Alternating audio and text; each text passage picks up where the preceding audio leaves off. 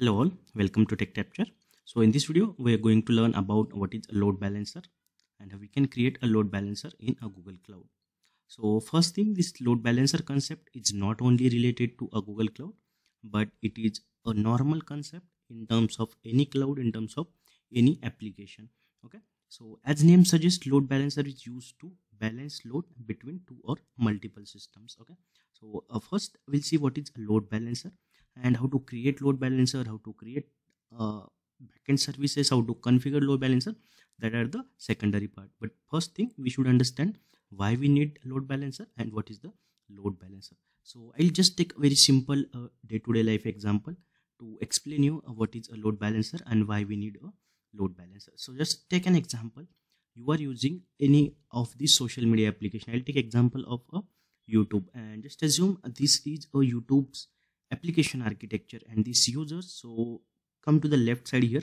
So there are three users. One users in San Francisco, one is in Loa, one is in Singapore, and this is a web tier of your YouTube. So one is in US East 1A, one is US Central 1B, one is US Central 1A. So here these are in single region, two different zone, and this is another region. And here you could see the internal tier, database tier. So this is a simple architecture of three-tier application. Okay. Now, why we need a load balancer here? So you could see the users are not directly hitting to the web tier of YouTube. So they are hitting to the load balancer or a load balancer IP. What will happen if user in San Francisco hit a load balancer IP? So this load balancer will detect, okay, this user is from San Francisco and we have to give user a better performance. So what it will do, it will try to give a minimum latency for this user and it will try to serve the traffic from the US Central 1A. Okay, so you could see the first it is traffic is going to US Central 1A and it will get response from the US Central 1A. Now if user in Loa tries to hit the same YouTube URL, so it will go and detect, okay, this user is from this region and it will try to serve the user from the location US Central 1B.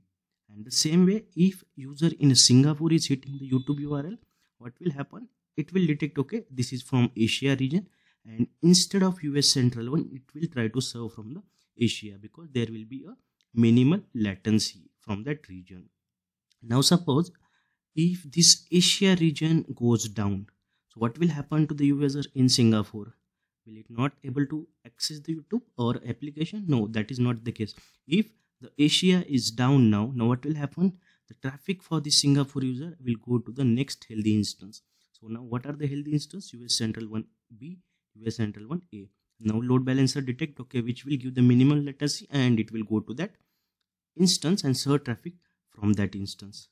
The same way, this is now external load balancer or HTTPS. Similarly, it will happen same for your database tier. Here you could see the internal load balancer. So load balancer will serve the traffic from the healthy database or a nearest database, which will give a better performance and minimal latency. So if traffic is coming from web tier in US Central 1B, it will try to serve the request from the database in US Central 1B. If the traffic is coming from the US Central 1A, it will try to serve the request from the database in US Central 1A. Similarly for Asia, if traffic is coming from the Asia East 1A, it will not go directly to the database in Central. It will try to serve the traffic from the database in Asia East 1A. It applies to all applications which need high availability. So I'll just show you example for google.com. So what I will do, I'll just ping google.com from my local system where I'm in India, and I'll create one virtual machine in US Central region and I'll try to ping google.com from that VM and it will get response from a different IP address. So I'll just first go to my PowerShell. Now here I'll just try to ping.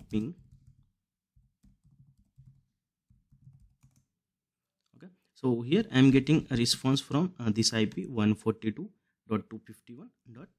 Okay, I'll just check the name of this IP or a logical host. So let me check in IP lookup.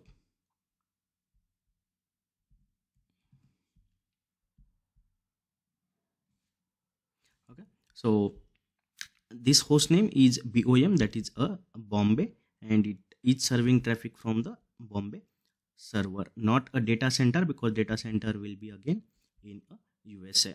Now I'll try the same things to ping google.com from the US Central 1 virtual machine. So I have one VM created here in US Central 1, and I'll already logged in into this, and I'll just try to ping google.com from this.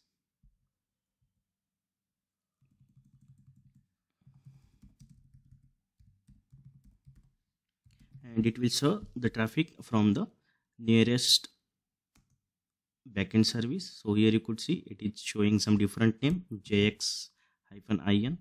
So this is a host name, and it is not a same server for which I'm getting traffic from the India. So it just acts like the load balancer, and it will try to serve from the server which gives a lowest latency and best performance, and which is available or in healthy state. So that's about a load balancer. So there are different types of load balancer in Google Cloud. So you can see there is a HTTPS load balancer, global external HTTPS load balancer. Then there is a external HTTPS load balancer, which is a classic. Then SSL, then TCP proxy. Then you have regional HTTPS load balancer. Then you have internal HTTPS load balancer.